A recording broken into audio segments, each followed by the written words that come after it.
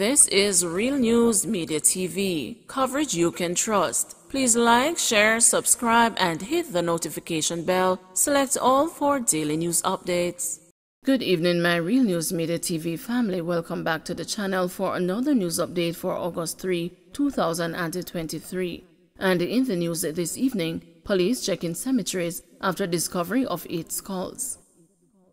The Trelawney police are now making checks with local cemeteries regarding possible unauthorized exhumations after what appears to be 8 charred human skulls were discovered in a bushy area of Coral Springs in the parish on Tuesday.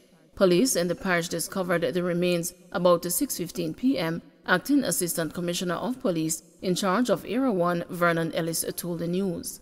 He said it appeared the skulls were dumped and burnt at the location. The area is an illegal dumping site for garbage.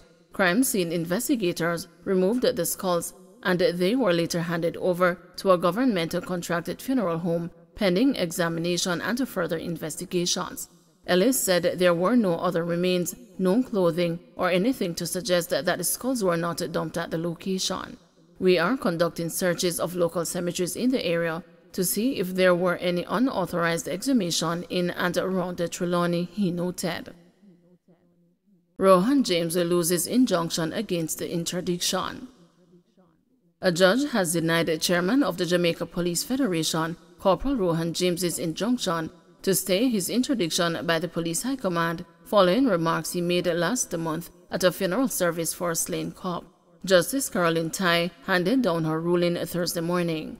Last Wednesday, James was notified that following a probe into the remarks, Police Commissioner Major General Anthony Anderson had directed that disciplinary action be taken against him at a court of inquiry, and therefore he was being interdicted from duty with immediate effect at 3/4 of his salary. Speaking at the Thanksgiving service for the life of slain Constable Damian Blair at the Old Harbour New Testament Church of God in St. Catherine on July 15, James reportedly chided the police high command for allegedly failing to have overtime payments made to rank and file police personnel despite the government approving such a system to calculate and make the payments. James is being accused of conduct contrary to the discipline, good order and the guidance of the force and is facing 4 charges related to the remarks, including being disrespectful to seniors in rank and communicating to the public certain sensitive issues within the JCF without a permission from the commissioner. He faces being kicked out of the force for his actions. Award-winning chef Dennis McIntosh has died. Chef Dennis McIntosh, who led kitchens at several of the world's leading hotels in a career that spanned more than 3 decades, has died. McIntosh passed Thursday morning at the St. Anne's Bay Hospital with his wife Bev by his side. He had been ailing for some time. The recipient of the prestigious Chairman's Award at the 2019 staging of the Jamaica Observer Table Talk Food Awards, McIntosh was a well-respected culinarian who used every opportunity from Siboney to Boscobel, Moon Palace and the Ritz-Carlton to lift the next generation of aspiring chefs. The Jamaican-born, British-trained McIntosh's menu were infused with love of country and passion for food. The earliest sign of his culinary greatness was a pie-making contest at primary school. He advanced his skills at the Henley College of Further Education in the UK before setting up on a culinary path that took him across the world, including Germany, England, the United States, and Bermuda. For over 2 decades, McIntosh was president and the team coach of the Culinary Federation of Jamaica, where he championed the development of local cooks and chefs. Former PSOJ president says a call for Golding to apologize for Isat Buchanan's comments unnecessary. There are differing views between a former head of the private sector organization of Jamaica and the current president on the call for opposition leader Mark Golding to apologize for comments made by attorney Isat Buchanan about Director of Public Prosecutions Paula Llewellyn.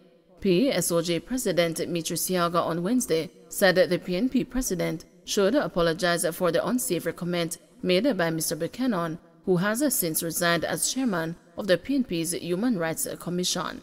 Mr. Buchanan issued an apology on Tuesday, but Mr. Siaga said Mr. Golding should also apologize, arguing that the matter has been poorly handled by the PNP president. On the other hand, former PSOJ President Howard Mitchell believes that the call for Mr. Golding to apologize for the comment is irrelevant.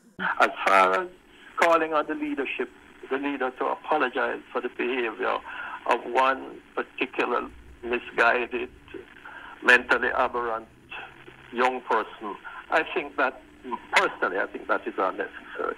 But every time we come to these crises, what goes through my head is Ernest Smith's song, that while we are fighting each other for the power, the glory, Jah kingdom going to waste. We are going on about these things.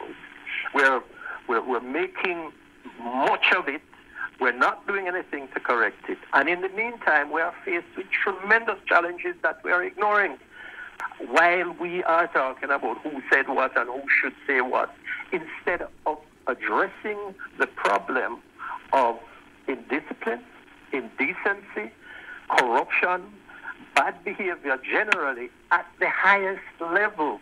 We pass laws that have no teeth. We have removed the political ombudsman from where he or she was. We put it with the Electoral Affairs Commission, and we do nothing about implementing it. That to me is hypocrisy. There are games being played on both sides, and personally, I am at the point where I am saying a plague on everybody's house. We are destroying our country. Police Federation wants records of overtime claims made public. The Jamaica Police Federation has called for the records of overtime claims for its chairman and the members of the Central Committee to be made public. Corporal Arlene McBean, General Secretary of the organization, says the members are on call 24 hours per day and have never placed on any form the duties performed.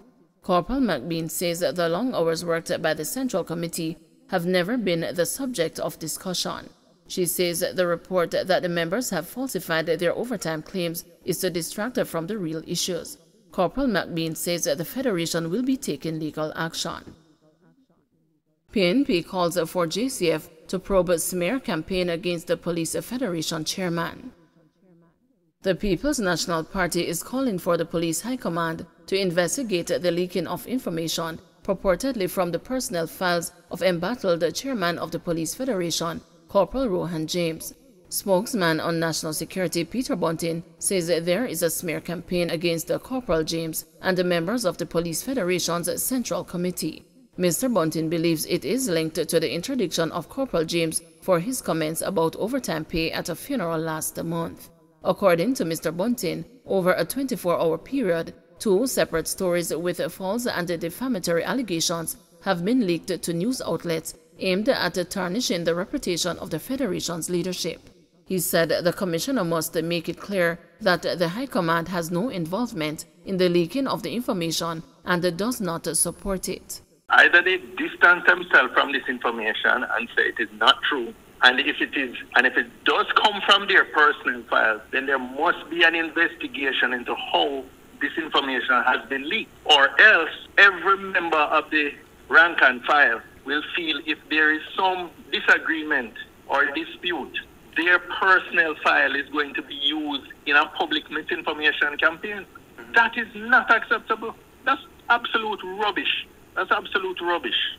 And as I said, it is a new law for whoever is leaking that information and is bringing the organization into disrepute. You don't use people's personal files that way. That is something highly confidential in any organization, much less the Jamaica Constabulary Force. The supposedly leaked information suggests that the Police Federation chairman campaigned on behalf of the PNP during the 2011 general elections. It was also reported that the JCF's Workforce Management Solution System uncovered anomalies that some members of the Federation's Central Committee have claimed for 200 hours of overtime per month for reasons such as attending funerals. With regards to the 2011 election campaign claim, Mr. Bunting said if Corporal James did campaign on behalf of the PNP, it would have been dealt with since he is still a member of the police force. He also declared that the allegation that some members of the Police Federation's Central Committee falsified their overtime claims is not true. Don't forget to like, share, subscribe, and hit the notification bell. Select all for daily news updates.